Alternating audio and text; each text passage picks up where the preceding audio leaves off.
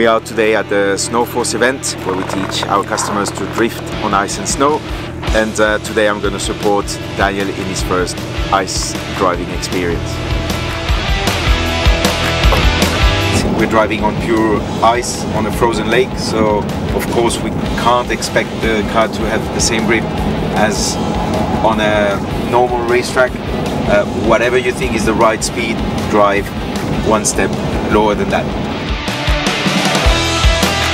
So we're driving a four-wheel drive car, so you have to forget a little bit the instinct you have of driving a rear-wheel driven car. And we need to consider that the front axle also helps into the drive. So whenever the car is sliding too much or understeering, you always need to use your brake to make sure that you load the front, the car rotates, and then off you continue with the throttle.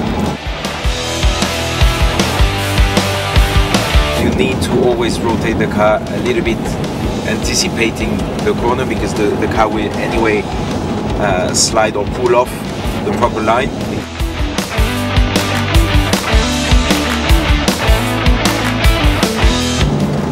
You feel how the car slides, and you also feel how much you can wait, how much you have to wait before you place the car in the right position. Let's go again, turn in, brake, let it go, and stabilize.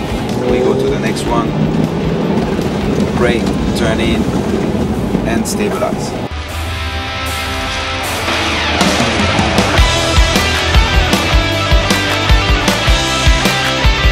And boom, tempo, up, perfect, up, watch out, good catch.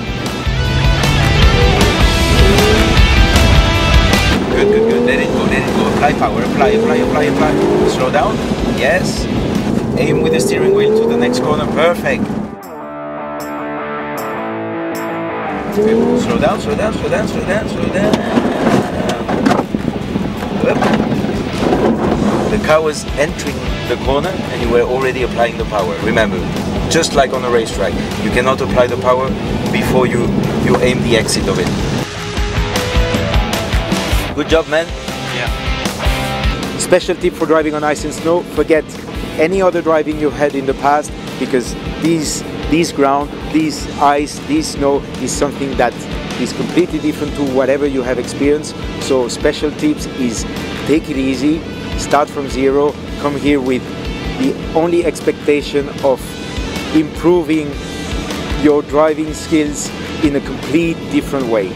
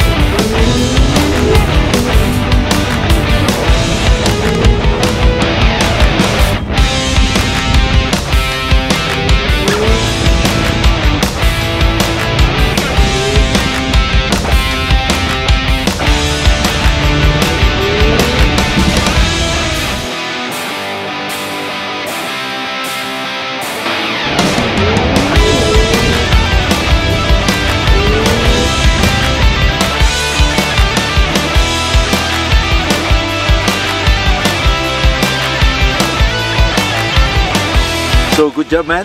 How was it? Did you like it? Yes, it was probably one of the best experiences of my life. It's a lot of fun driving on ice.